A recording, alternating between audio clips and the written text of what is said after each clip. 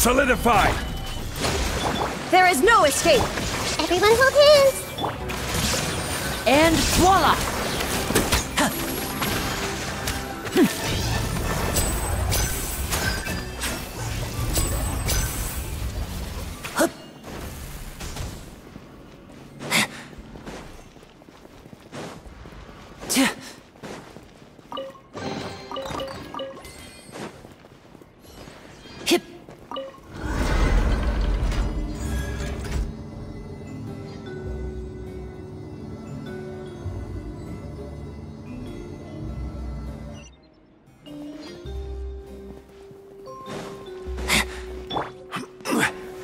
Stabilize! Illusion shattered! I see everything! Allow me!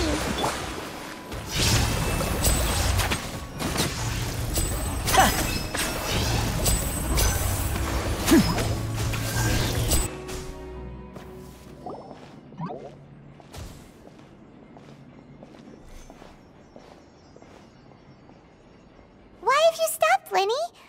Is there some device in that box? Huh. It just looks familiar somehow. Let me check this out for a second while you guys go on ahead. If anyone makes a major discovery, let's rendezvous here. All right, see you in a bit!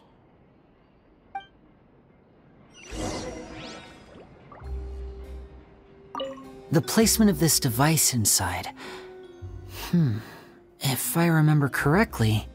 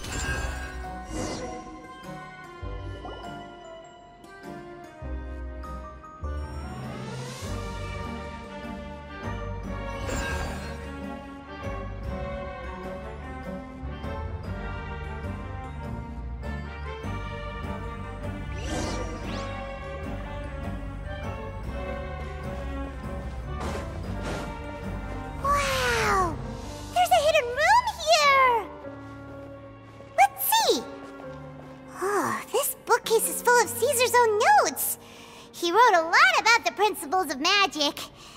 Whew. Much too advanced for Paimon. Hey, look! Is that Caesar's diary on the table?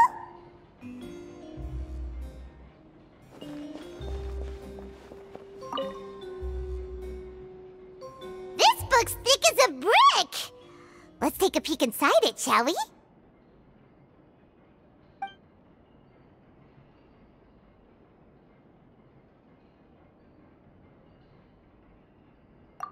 At one of my shows a few days ago, a child asked me how I pulled candy out of my hat.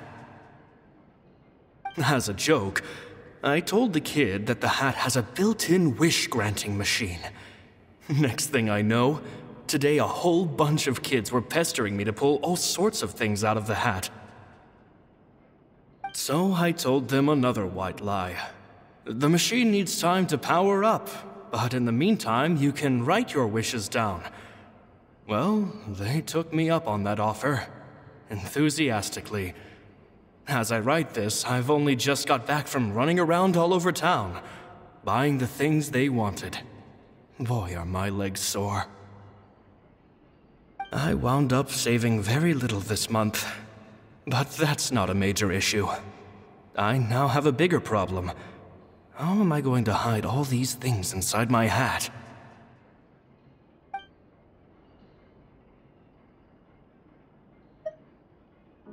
Two children came to talk to me after today's show. I don't know why they were out on their own. They looked much too young to be unsupervised. I do hope they got home safely. Anyway, they said that they wanted me to teach them how to do magic. It's not uncommon for children to ask this, of course, but I've never seen any of them as serious about it as these two. I told them that learning magic is very hard work, but that didn't faze them at all. It's like they already knew. And they seemed so committed. I couldn't turn them down.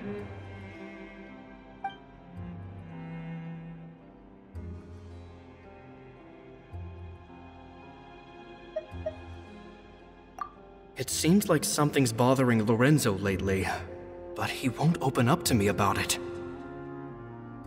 Surely he's not upset that I agreed to teach those two children. I'll have to talk him around. I have a good feeling about those kids. They're naturally talented, and it seems like they're not new to the world of magic. They have all sorts of fantastic ideas. All I'm really doing is helping them develop a more professional standard training plan. They wanted to call me Master, but I told them they absolutely mustn't. Any magician worth their salt could have taught them what I have. They're the geniuses here. Compared to them, I don't deserve to be called any sort of master. With time, I have no doubt that they could become far greater magicians than I. My only concern is why they're so mature for their age. I fear they've had to grow up too fast. I don't dare to imagine what they must have been through. Gemma thinks so too. She doesn't like being around them. Says that their eyes are too piercing. They don't bother me, but then again, I've never been the sharpest tool in the shed.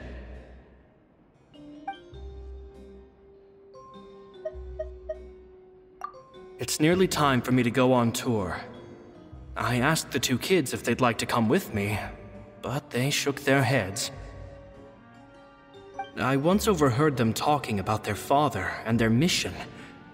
Sounds like their parents have other plans for them. I guess we'll be parting ways soon.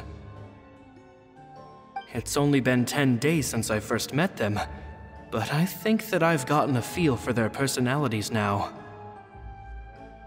They're very tough, but also very cautious, and they trust no one but each other. This, I fear, is not a good habit to have. They hide things from me too.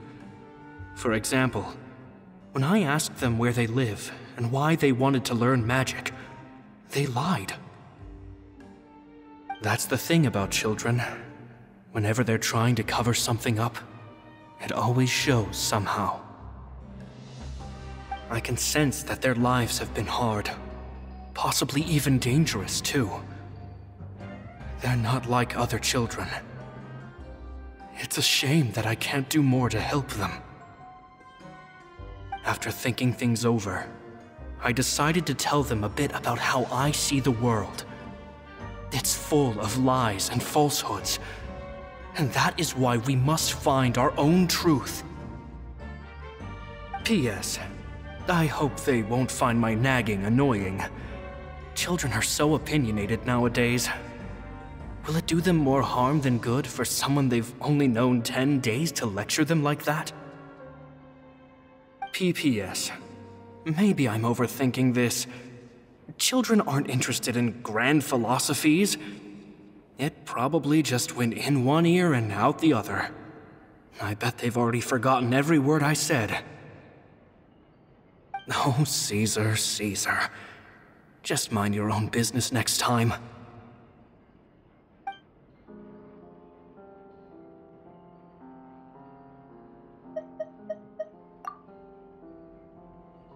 Two magic geniuses with a father and a mission, huh?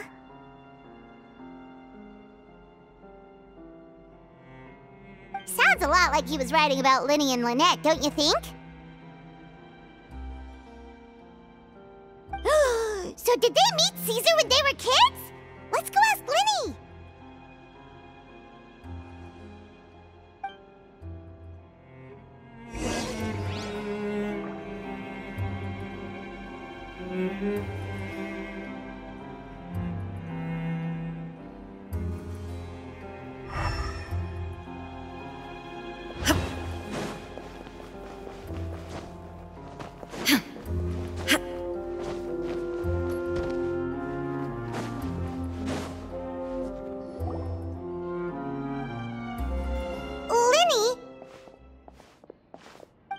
Hold that thought.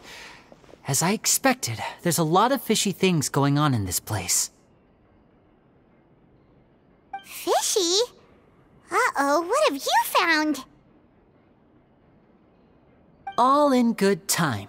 Before we go over our new leads, I want to tell you how a high-altitude escape is performed. First, the magician slots themselves into a magic box in full view of the audience. The box is then suspended high in the air, and a short while later, the base automatically opens. At this point, a dummy will fall out of the box, but it looks real enough to grab the audience's attention, and they start wailing and screaming. Meanwhile, the real magician, who has by now blended into the crowd, waits for a good moment to make their appearance and put on a hysterical performance. Oh no! Is that me? Did I just fall to my death? Very vivid description. Paimon can really picture it. And then what? The audience's gaze then turns to the magician, and by the time they realize what's happened, the dummy has vanished, as if everything that just happened was some sort of shared illusion. Of course, that's just how I think the process should work, theoretically speaking. The inventor of this trick never performed it successfully. When the box opened, Caesar was the one who fell out, and not the dummy. He fell right to the ground from the highest point of the opera house. No one could hope to survive that fall, not without a vision at least. And no one else has ever attempted this trick since.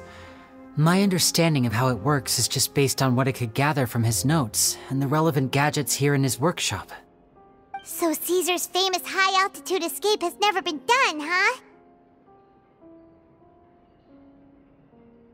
Paimon was about to say how cool it would have been to see it in person, but if it's that dangerous, it's probably for the best that no one else tries to do it.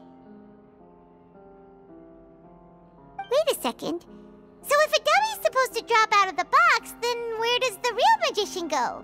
How does he get out?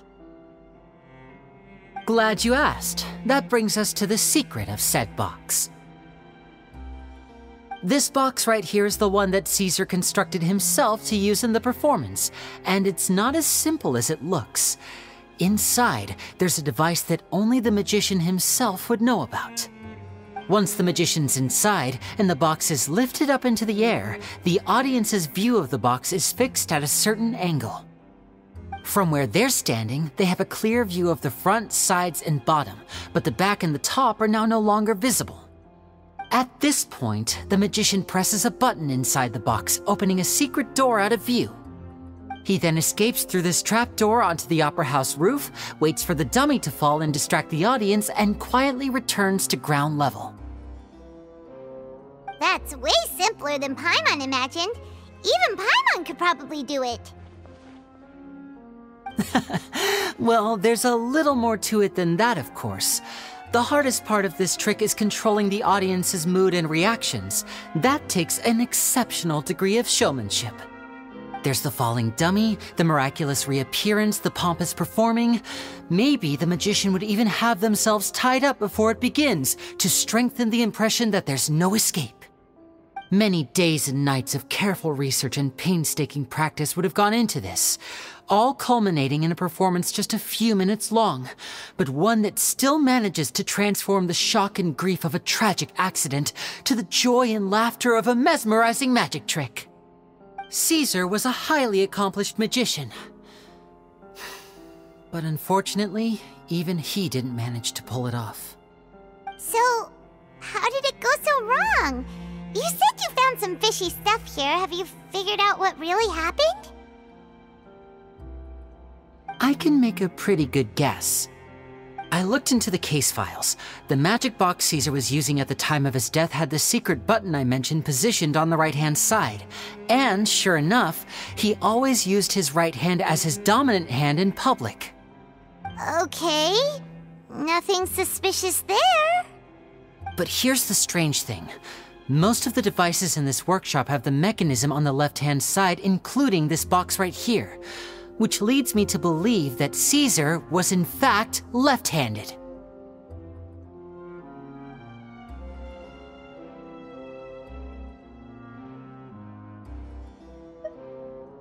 Because a magician can't afford to have their most basic habits stand out too much. People naturally focus their attention on the most important details of the task or situation at hand. But a magician needs to be able to redirect an audience's attention at will so as to avoid arousing their suspicion. The essence of magic is getting people to believe a lie. If even the truth raises eyebrows, the falsehoods become all the more difficult to mask. And so, Caesar trained himself to use his right hand to align with his audience's expectations. Great magic always requires sacrifices. But in his most stressful and nerve-wracking moments, and when no one was watching, reflex would kick in and he'd use his left hand. That's why he set his gadgets with the mechanism on his left. Exactly. I think that's likely what happened. Caesar would have been under a lot of time pressure during the escape. He'd have had mere seconds to open the hidden compartment, retrieve the dummy, then open the secret door and make a swift escape. But I'm sure he was confident. He would have rehearsed countless times to the point where it was second nature. He'd barely need to think about what he was doing because muscle memory would guide him through. So he opened the compartment, took out the dummy, checked everything was in order, and then went to leave. With his left hand, he reached for the button, and suddenly, his heart skipped a beat. It wasn't there. Much like when you reach for your keys but find your pocket empty, his mind needed a moment to process what was going on. Instinctively, his left hand would keep feeling around for the missing button, maybe for another second or two, until the bottom of the box gave way. With the stakes being as high as they were, just a 2-second delay cost him everything. The authorities would find nothing suspicious and conclude that his death was due to his own error. When in reality, someone switched the boxes, and they did it to murder him. But how would they be able to make the switch without being noticed? That would be difficult to pull off, no? It would have to have been someone who knew that he was left-handed and who could move his props around without arousing suspicion. Someone who was always by his side. Isn't that right, Lorenzo? You just couldn't let sleeping dogs lie, could you? There's not a lot of people who'd go to all this trouble for some magician who died 10 years ago. I didn't want to have to do this, you know. Silencing you the hard way just creates more problems for me to deal with. But I gave you your chance. I hoped you'd do what's good for you and back off like the lady, but you disappoint me. You mean Gemma? So you are the one who's been threatening her! Yes, although however stubborn she might be, she was never much of a liability. But you people, you never even knew him, but for some reason you just wouldn't drop it. Which is why you can't leave this place alive. Take them out, and make it quick. Do your worst!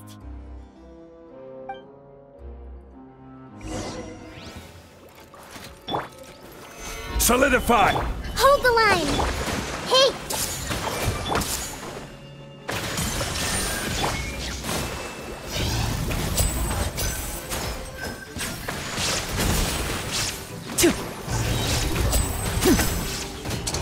Let's get this show on the road!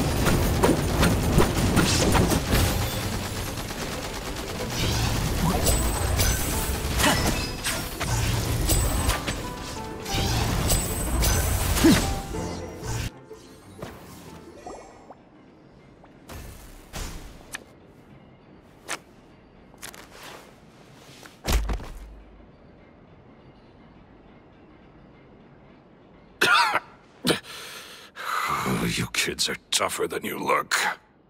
Had enough yet, Lorenzo? Your cronies can't help you now.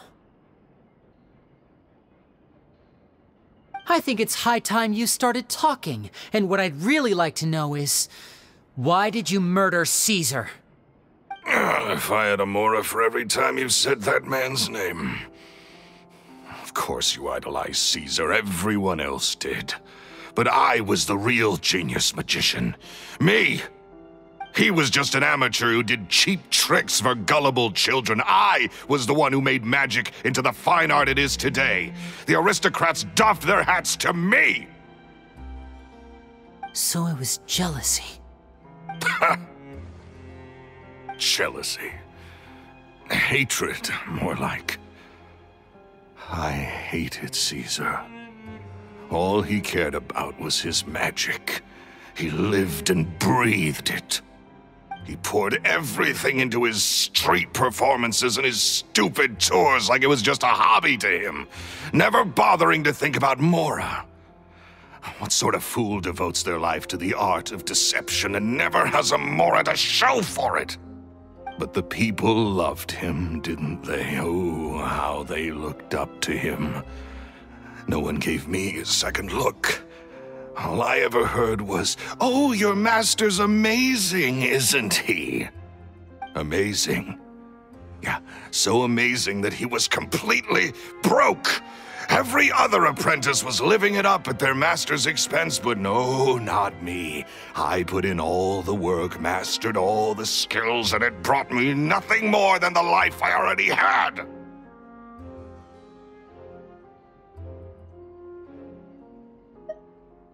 He forbade me from using magic to trick people out of their Mora. There was nothing he hated more than that. And with his reputation in Fontaine, it was too risky for me to go it alone. As long as he was alive, if I dabbled in my own brand of money-making magic, he would expose me, and it would destroy me. I had to kill him. There was no other way. He had to go. And this was your only motive? It was reason enough. What other motive would I need? Well, I was under the impression that there might have been other factors at play. For instance, maybe you were in love with Gemma, but she was engaged to Caesar. In love with Gemma? Don't be ridiculous. Guess I was wrong about that then. Next question. Are you the Phantom Weasel? I am.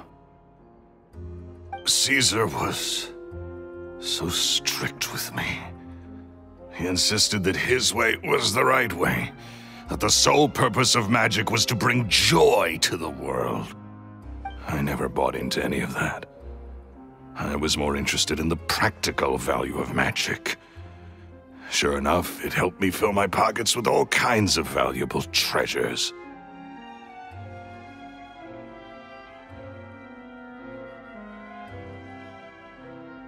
Oh, yeah! Charlotte told us that the weasel would steal whatever people valued, no matter how much it was worth. That's just how it looked from the outside. What would any thief want with second-rate loot? I've only ever targeted high-value items. I stole cheap things as a way of practicing my craft. It was other people's overactive imaginations that conjured up the preposterous image they then dubbed the Phantom Weasel. So that's the story, huh? Well, I hope you're ready to tell it all over again during your trial. What choice do I have? You're a pack of wolves, and you've got me between your jaws. You've seen what's here, and my last-ditch effort to stop it getting out has failed. What else can I do? So be it. I've enjoyed power and wealth for the last 10 years, the likes of which Caesar could never give me. I wouldn't choose for things to end this way, but I regret nothing. Very well. In that case, I'll contact the guards. Traveler, Paimon, keep an eye on Lorenzo for me. I'll meet you just outside the workshop when I'm back.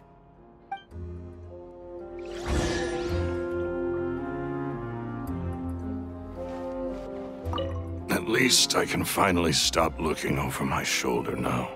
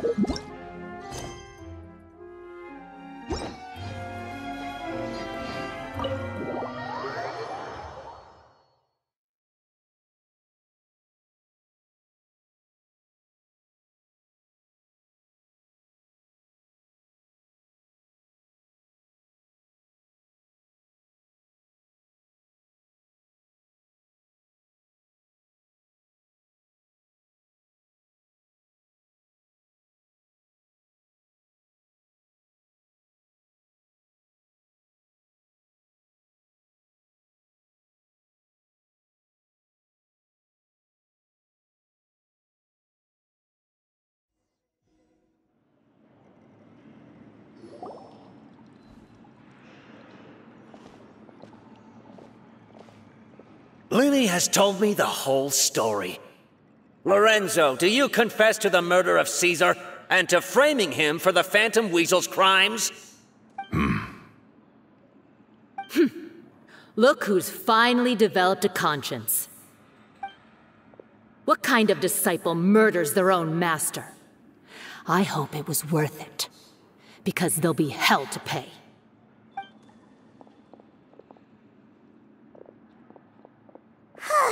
Looks like it's all over. What should we do next, Lenny? Should we start preparing for your show? Let me think. Let's rendezvous with Lynette and Gemma first. With Lorenzo in custody, Gemma will no longer have to fear for her safety. Good point. We should go tell Gemma the good news right away. It'll give her some peace of mind for sure.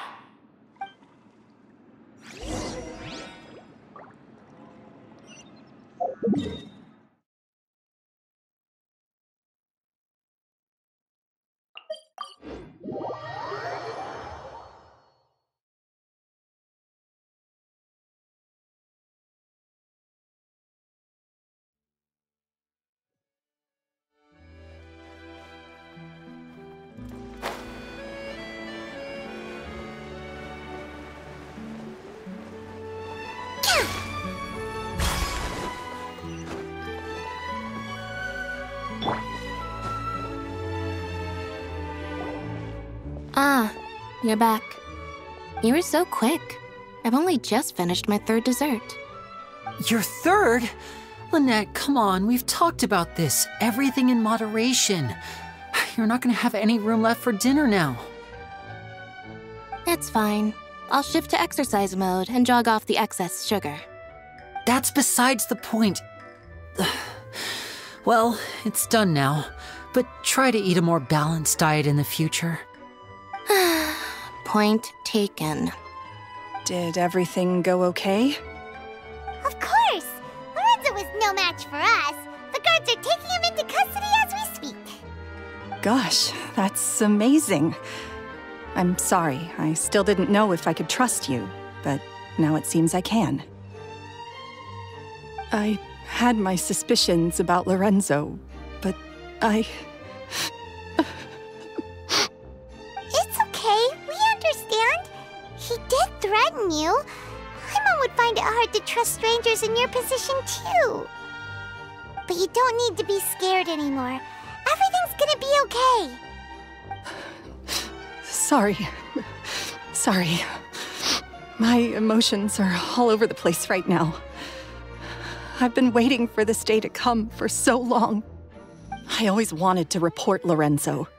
He took all of Caesar's property, which I found suspicious, but I had people watching me all the time, so I couldn't risk looking into it. I was so afraid. I was scared he'd do something terrible to me, and then no one would be left to visit Caesar's grave. So I never had the courage to speak out. Thank you all. Truly. Thank you so much.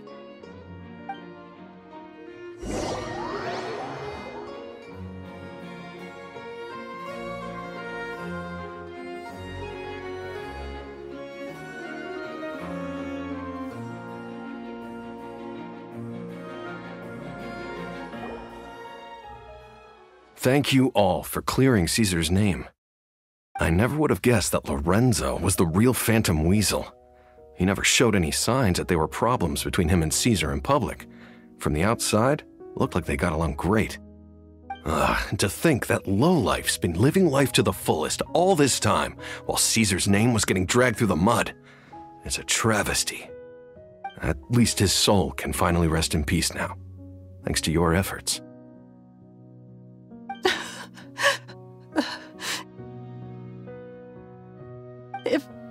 If only I'd realized before it was too late. Don't blame yourself, Gemma. This isn't your fault. Yeah, you still have the rest of your life to live. Caesar wouldn't want to see you spending it feeling guilty. Cheer up, Gemma. My brother's doing a magic show at the Opera House tomorrow evening. Would you like to come along? It might raise your spirits. This show will be a special one. We're holding it in Caesar's honor. In Caesar's honor? Really? Oh, thank you. I'll be there. Great. We'll see you tomorrow evening. Traveler, Paimon, don't be late. Don't worry, we'll be there. No way are we gonna miss out on a free magic show. Wait, Paimon feels like we're forgetting something. Oh yeah, Caesar's diary! We never found out if the two kids Caesar taught magic to were Linny and Lynette or not. Linny changed the topic back in the workshop, so we didn't get a chance to bring it up. Oh well, guess we'll just have to ask Linny tomorrow evening. I've spoken many choice words about Caesar over the years. I'm so ashamed of myself now. He was such a good man.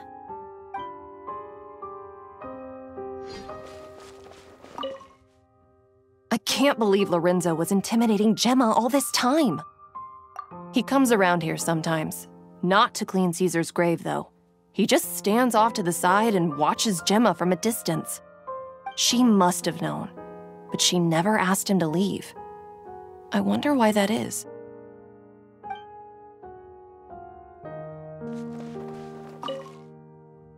It may take some time, but Caesar's reputation will be restored now that the real culprit has been captured.